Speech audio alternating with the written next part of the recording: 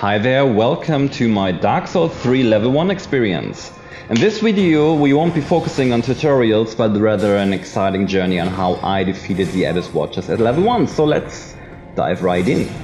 So here we are, the Abyss Watchers, one of the less challenging bosses in the level 1 run, in my opinion. Thankfully my long straight sword was already upgraded, allowing me to deal significant damage.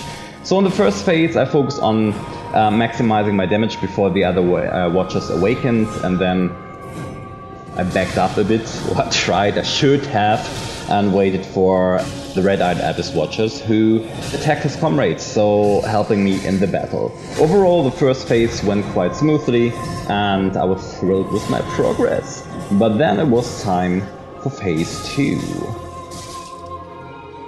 And in phase 2 it is much harder to get to him, to attack him, so you need to watch out for all his special moves. He has the fire attacks and doing a lot of special attacks. What I tried is to do a backstab, but I was not that successful in this part. So it took me a while to get into the second phase, so that was not great.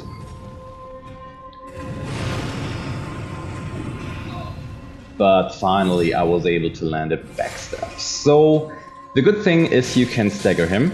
You don't have so much endurance, so you can't R1 spam, but you can deal a lot of damage.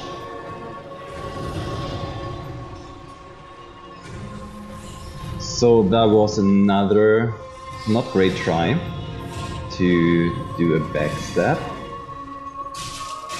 as you can see, but I was able to do some stagger damage, and at the end he did not enough damage to knock me out, so this fight is soon going to an end. So that's it with the Abyss Watchers, one of the easier bosses in a level 1 run. Thank you very much.